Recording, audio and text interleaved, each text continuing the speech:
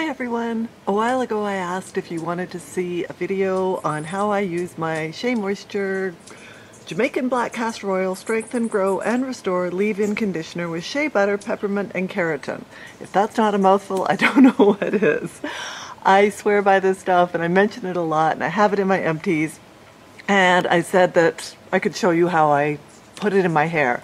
I do it wet and dry. So you know what I do when it's wet. I usually have, before I shower, coconut oil in my hair. Go in the shower, shampoo and condition, rinse it all out, come out, put it in a Turby twist. Then I tried to show how it would look without using this. It's straw.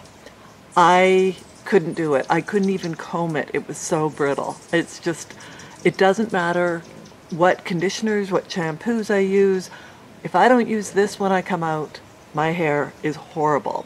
I've used other products that were okay, but this is phenomenal. So I, when it's wet, use quite a bit. I do probably 2 generous portions that are probably equal to half a tablespoon. I think that's how much this is.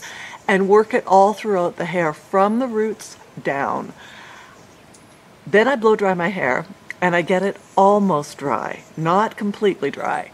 And then I take just a scant little bit of this, not as much, and do it again, especially on the ends, whether it's these ends up here that are my layers or these ends down here, because that is where it's very, very dry. And I'll put a little bit more on, blow dry it some more. I don't have to worry about it being greasy because I always shampoo my hair at night and it soaks in overnight. Absolute worst case is if I did overdo it, I could use a dry shampoo to counteract it, but it's very, very rare that I ever have to do that because my hair just soaks it up. It makes my hair thick, it has elasticity, it has bounce and texture to it, and it has shine. Now, if you have really dry hair like me, I say it can be used in an oil slick for cleaning things up. I sometimes, in the little bit that I put in my hands and put it into my hair, I will put a drop or 2 or 3 of oil. And I could do a whole video on the types of oils.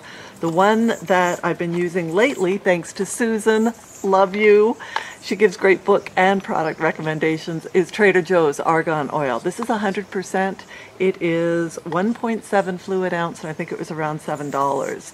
If you don't have a Trader Joe's, the ordinary 1 ounce is, I think, around the same price, maybe a little less because it's only 1 ounce instead of 1.7, but it is really a good product. The thing that I would tell you in looking for an oil is look at the purity and look at the size. So a lot of times you'll get a little size like this and it's more expensive than if you work it out per ounce.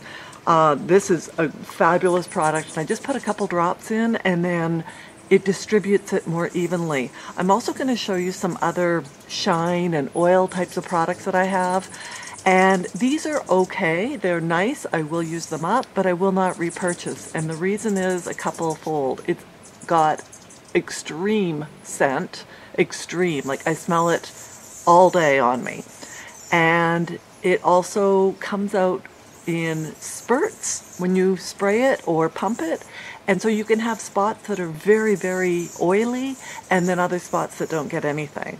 What I do with these so that I can use them up is use them along with this. I'll just put a spritz into the conditioner, and that way I'm distributing it more evenly throughout my hair. This does also have a scent, so if you are scent sensitive, you might want to not get it. I like the scent, and I did notice it when I first started using it. I don't notice it now. I like it, it dissipates. I don't notice it at all. So if you're scent sensitive though, you might want to be careful about that. The other thing is when my hair is dry, in between shampooing, I use this as well at night. I don't take the heavy, thick amount that I use, but the little amount that I do on the end to rehydrate it, I put that all over my ends and again on the layers. At night, let it all soak in, and then in the morning it's just workable and it turns my straw into gold. So that's how I use this. I hope that was helpful. By the way, I was asked how long these last. I have never measured. I want to say 3 months. I don't know, I'm guessing. It might be less than that, but I go through it pretty quickly. I love this, and I still have my coconut oil that is in the pump, and I really do like that as well. That was what I used prior to discovering this. I mixed that coconut oil into here. I don't think I would repurchase. This is the one product that I absolutely love, and like I said, you add in a drop or two of oil. If you have really dry hair, you will have, I see I have a light.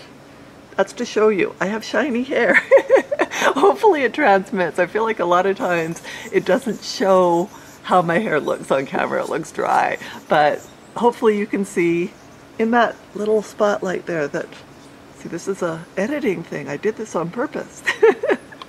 Okay, I think I've done enough. I'm gonna say goodbye. I've got to get back to work. I hope you guys have a great day, and I hope this was helpful. And if you are not just a bleach blonde, but if you have dry hair, if you struggle like I do, please leave any tips you have below, because I think we all like to have nice, healthy, shiny looking hair. I think the dry, brittle hair definitely ages you. So share any tips that you have below. Thanks again for watching. I hope you have a fabulous day, and we'll talk to you next time.